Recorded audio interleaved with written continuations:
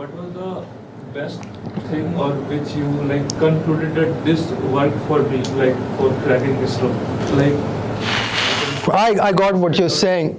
It's actually mentioned in this book that the guy fails in ISRO examinations again and again. But ultimately what worked for him, and that is what he finds out after his second attempt at SCAR written test, and why he attempted SCAR second time, that's a mystery you'll find in this book. But after his second attempt at SCAR written test, he found out that what worked for him this time, I need to know exactly what, because I'm going to apply it in my next attempt at ISRO. And what he concluded is that at this time, I was not having a backup. And I completely reached a fuck it situation that I'm going to go head first towards it, and I'm going to risk everything for that. And I think that is something that is pulling a lot of people behind. And in this book, there's a line that is written that most people don't do what they want to do. Some who do it with one hand tied behind with the safety and one leg touching the exit. And that's not how you are going to use your full potential. If you're going to use your full potential, that is going to be if you completely are ready to walk away. There's a general skill in negotiation as well. You are only going to win a negotiation if you are ready to walk away. You cannot fake it. If you're like, oh, I need this deal, I really do, and I cannot walk away, the one who can walk away is going to win the negotiation, no matter how much you're going to fake it. In a similar manner, in life also, if you're not ready to walk away, if you're not ready to not have, like I was ready to lose my job at Department of Atomic Energy, even if I'm not sure about getting Indian Space Research Organization. I was ready to be a delivery guy somewhere in some small city. I was ready to be a barista. I was ready to do all the jobs that you might not expect from a ex-scientific officer at Department of Atomic Energy.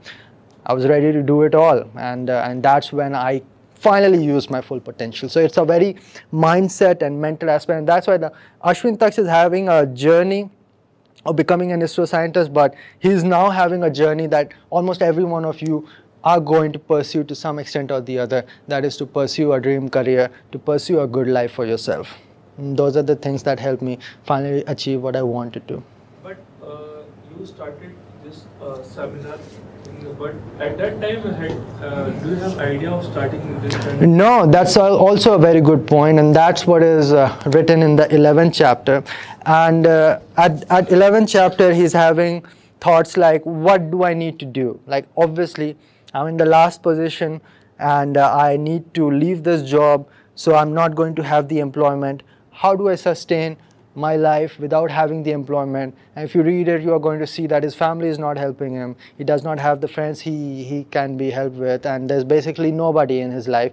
So he takes the charge and he tries to look for what can I do.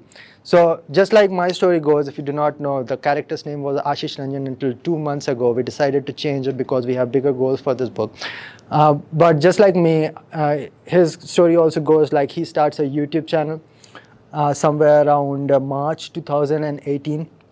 And he has a YouTube channel. So he thinks like, okay, how can I make an earning? And he finds out like straight up, the earning from YouTube is dog shit. You are not going to earn anything. And that's the reality, that I was not earning anything, or my channel was not in the stage of earning anything until I was like halfway out of ISRO. So it takes a lot of time for you to make an earning. But the thing is that he thought about that.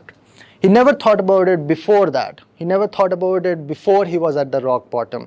And that's why one of the chapters is named Rock Bottom. And right after that, the next chapter is The Man is at the Best.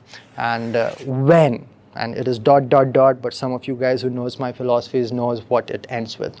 So that's when he starts to question. The beginning of The Man is at his best when starts with, like, why did I think about all of these things now? Why do I now think about getting a private sector job, even getting a managerial based job, even thinking about I can sustain myself being a delivery guy? Why am I now thinking that I can even start a podcast? Why am I now thinking that I can start a personality development course? Why did I not think about all of these things when I had the safety and comfort of time and money? Why did I not think about all of these things? And the thing is that you are forced to think right now. You're forced to be in rock bottom. And it's also mentioned that some people think that being in rock bottom forces you to think different. Yes? You might be thinking that, oh, being in those bad situations when I'm cornered, I'm forced to find a way out. I'm forced to think about finding a way out, and that changes life. That's what's written in this book. That's what I thought for 5 years, and this is the realization I had just last year, that your thoughts don't change your life. In rock bottom, you're not only thinking differently, but you are acting on what you're thinking, and that changes life, not the thoughts. Because you might be having so many ideas when you're having beer with your friend, you're having a good time. Oh, I can start a company like this. You can be a co-founder, you can be a technical lead, you can do this. And there are so many ideas all the time. The only reason why those ideas never came into actuality is because you never acted on it. And that's what you necessarily do at the rock bottom. You don't have any option, or you don't give yourself any option. Like even in rock bottom, I had an option, right? I'm going to get the worst posting of Department of Atomic Energy, but I'm still having a job. I'm having a career as a scientific officer. That's all well and good. On paper, I'm still a central government employee. On paper, I'm still a gazetted officer. All are good, but I did not give myself that option.